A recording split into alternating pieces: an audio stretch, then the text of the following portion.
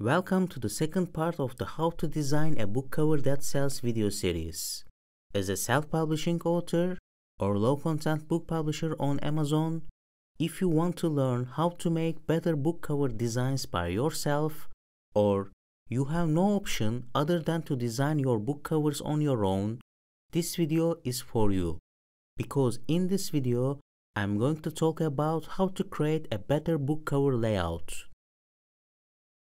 After watching this video, whether you use online graphic design tools like Canva or professional design tools like Adobe Illustrator to design your book covers, you will be able to create book cover layouts that increase visual interest by placing your design elements where they belong best. In addition to the ones who have to design on their own, if you are one of the emerging authors or low-content book publishers who hire designers starting from $5 on marketplaces like Fiverr, this video will also help you to guide your designers. In the first part, I tried to explain how to use different focal point creation techniques to grab the initial attention of your customers. And I also analyzed the focal points of some of the Amazon bestsellers book covers in that video. So if you haven't watched it yet so far, I strongly recommend you watch it first for a better understanding of this video. If you don't know where to start, designing a book cover from scratch is hard, even for a simple low-content book like a line notebook. Because when you search on Amazon, there are tens of thousands of books with similar book cover designs. Therefore, the design elements placed on your book cover and their layout matter to grab the initial attention of customers. What if you knew a guideline for placing your design title text and graphic elements where they look best? It would be great, right? So the rule of thirds is the subject of this tutorial. You can use this method for this purpose. I am sure you will not ignore this after watching this video and recheck all your previously published book covers. What is the rule of thirds and why is it important? The rule of thirds was first written down by John Thomas Smith in 1797 in his book Remarks on Rural Scenery. It is a composition guideline for visual images such as designs, films, paintings, and photographs. And of course, it's commonly used in professional publishing for book covers as well. To apply the rule of thirds to your design, you should make a grid first by dividing the design area into thirds, using 2 horizontal and 2 vertical lines. When you do this, you get 9 segments with 4 intersection points. These intersection points are the focal points. You can place most critical elements fall on the lines or where the lines intersect to have a much more visually captivating design. Maybe you are not aware, but you see many designs with rule of thirds guidelines in your daily life. For example, let me show you some examples of the usage of the rule of thirds in photography. As you see in these examples, the most important elements fall on the lines of the grid. Most camera apps include this option to turn on the grid. Take a closer look at this one. As you see in this photo, the horizon is placed along the top horizontal line, so the sky fills 1/3 of the photo. The dog also appears close to the intersection points on the right. Now let's check the rule of thirds examples in cinema. Okay, you see here some movie scenes that use the rule effectively. You also frequently see the rule of thirds in web designs. Here are some examples. For example, check where the title and call to action buttons are placed. Okay, now let's check the rule of thirds examples in book cover designs. To do this, firstly, we have to prepare our grid. Since the most common trim size for books in the US is 6 by 9 inches, I will make the grid for this trim size to show you. You can find all the book cover formatting information on the KDP Help Center page. Click Format your paperback on the left side menu. Then, click the link in the Download a Cover Template section under the Format your cover file menu.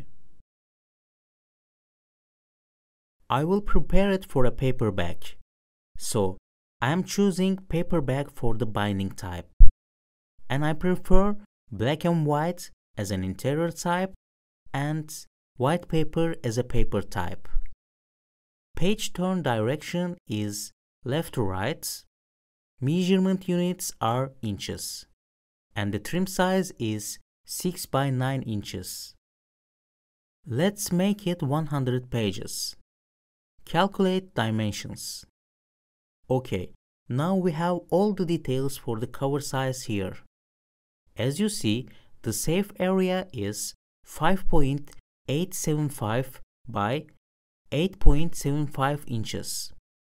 As we are working on the cover, the dimensions of the safe area are not related to the number of pages. I mean, even if you change the page count here to 200, the dimensions of the safe area would remain the same as 5.875 by 8.75.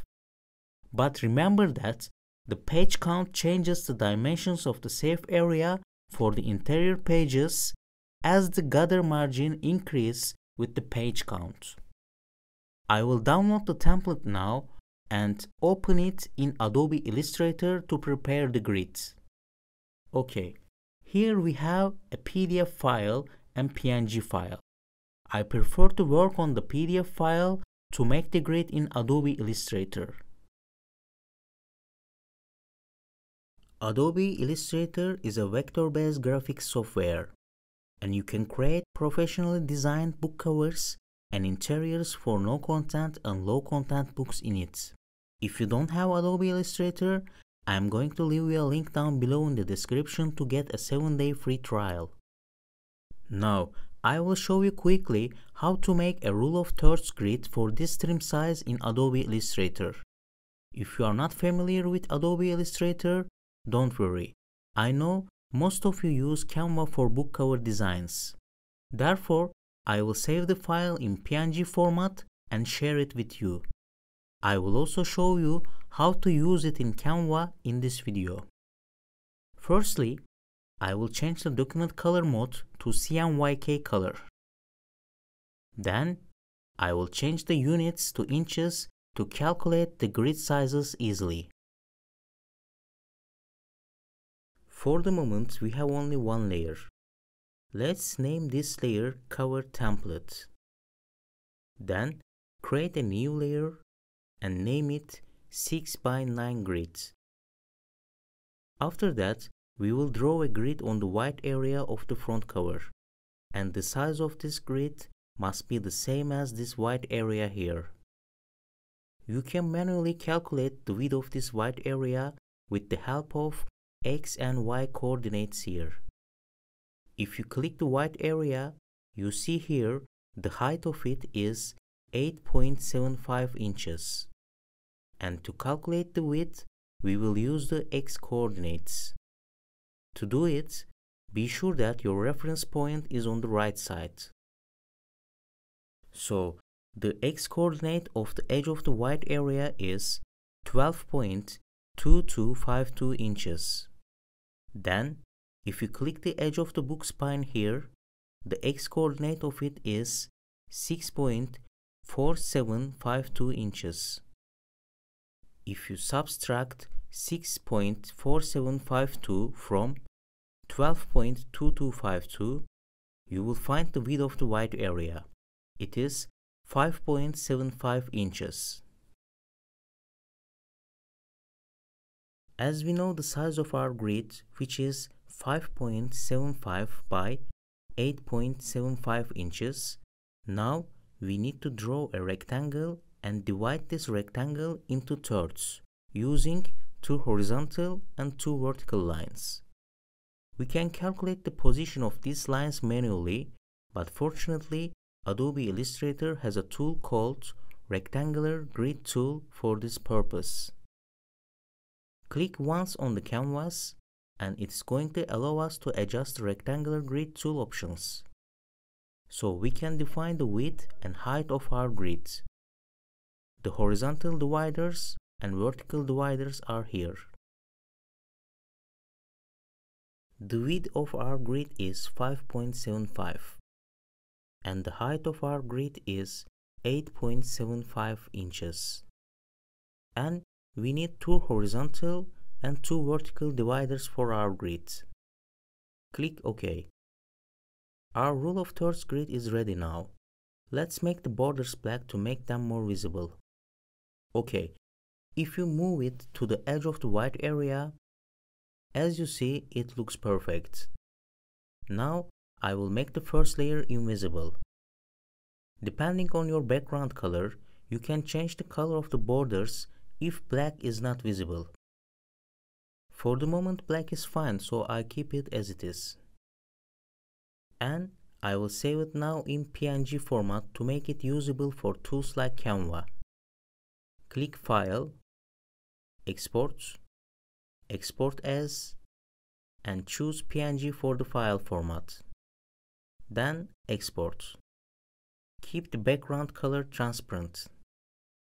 OK. Now our grid is ready in PNG format. By the way, as I said, I will share this file with you. I think most of you use Creative Fabrica. Therefore, I will put this file for free download on Creative Fabrica website. You can find the free download link for Rule of Thirds 6x9 grid in PNG format with 2 different border colors, black and light gray, below in the description. Furthermore, as I frequently use Rule of Thirds grids in my book cover designs, I already prepared them for other most common trim sizes which I use in my low content book covers. These are 8.5 by 11, 8.5 by 8.5, 8.27 by 11.69, and 8.25 by 11. After free downloading the 6x9 grid, if you think it is useful for you, you can download this pack from my store in Creative Fabrica. Now, let's look at some book cover examples designed by using the Rule of Thirds.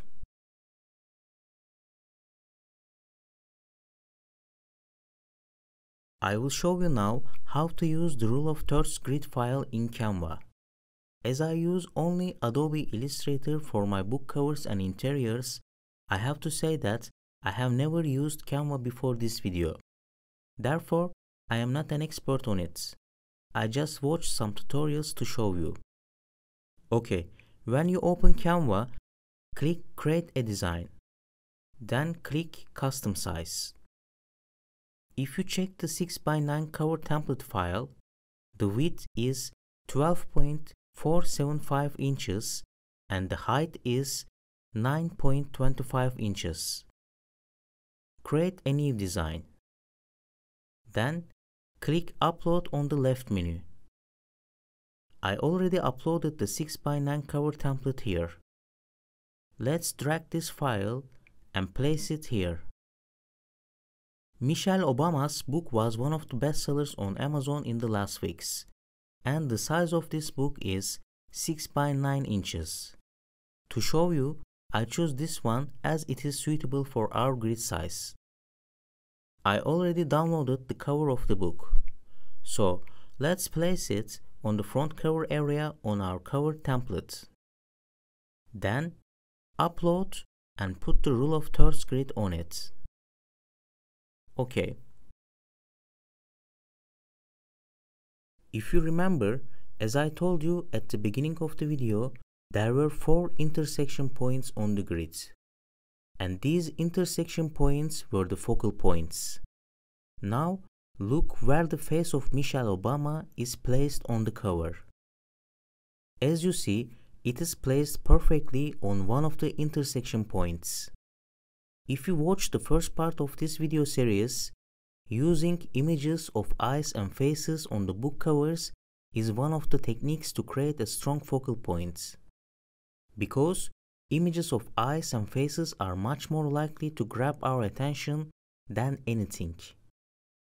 And wanting to make eye contact with other people is in our nature. So, besides using the face of a well-known person here, the book cover designer created a very strong focal point by placing her face on one of the intersection points. And as you can imagine, it was not a coincidence. So I advise you to do the same. Like I just did, when you design your book covers in Canva, you can put this rule of thirds grid on your designs to check if the placement of your design elements is okay before publishing your books. Now I want to show you another example. It is the cover of Atomic Habits. The dimensions of it are also 6 by 9 inches. If you remember, I also showed this book as an example in the first part of this video series. And I said in that video that the focal point was the title text for this book. Now, check where the title text is placed on the cover. As you see, it falls in the middle. If you place text elements within the rows, you get a more structured, clean, and eye-pleasing look for your cover designs. And if you place the text over the lines or intersection points, you get more emphasized and strong focal points. Now, I want to show you more examples of rule of thirds usage in different Amazon bestseller book covers. The dimensions of the books that I will show you are different. I mean, all of them are not 6 by 9 inches. Therefore, I will continue with Adobe Illustrator, because I think it's easier to adapt the grid in different sizes in Illustrator. However, as I told you, if you want to download the grids for the most common trim sizes, you can find them in my Creative Fabrica store.